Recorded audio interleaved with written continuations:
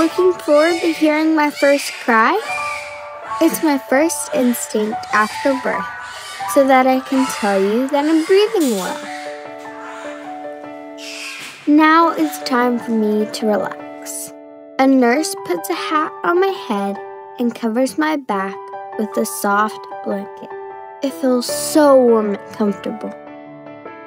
When I'm laying on your chest, I can feel your warmth. It also keeps my body temperature stable. After 4 minutes, I can open my eyes and move my head and shoulders. Mom, look! Is my mouth cute? I like opening my mouth and sucking. I used to do that when I was still in your womb. I will take a break at any time. Please don't touch or push me. I forgot my energy back. I'm stretching out my legs to find your breast. I can recognize the scent of your breast, which is similar to that of the amniotic fluid when I was in your womb. The smell is also still on my palms.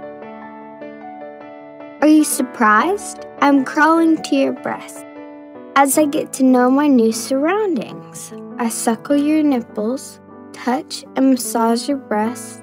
This also helps your colostrum come faster. I will feed solely on your milk for the first 6 months of my life and continue to be breastfed for my first 24 months and beyond.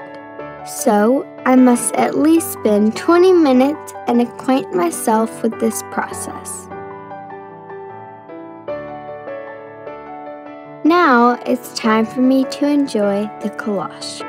Your first milk is good for my digestive system, and it helps strengthen my immune system. Delicious!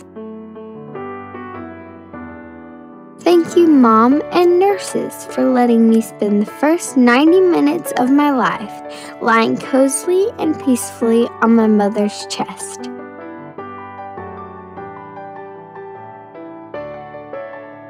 Newborns need time for their first non-instinctive stages after birth, and to help moms produce the first drops of breast milk. After being breastfed for 15 minutes or more, I'm full already. Now it's time for me to take a restful sleep.